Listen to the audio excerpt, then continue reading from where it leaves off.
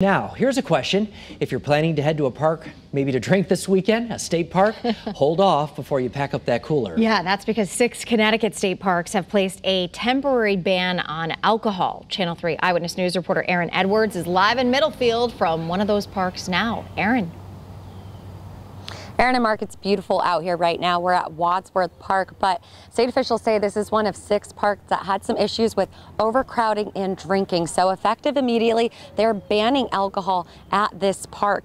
Now, the 5 other parks that are banning alcohol are Lake Warmog, Gardner Lake State Park, Paul Gussit State Park, Quadic State Park, and Beach Pond Boat Launch. You might remember last summer the Department of Energy and Environmental Protection also banned alcohol at these same 6 parks and decided it was necessary to put this ban in place again this year.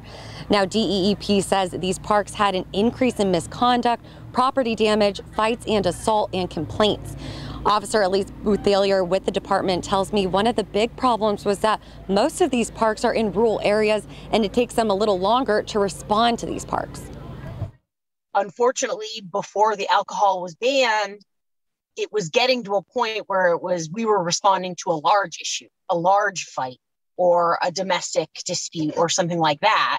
And it was taking us a while to get there. And then it was becoming, a multi-agency response.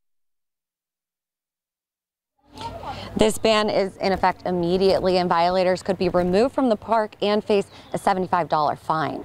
Reporting live in Middletown, Aaron Edwards, Channel 3 Eyewitness News.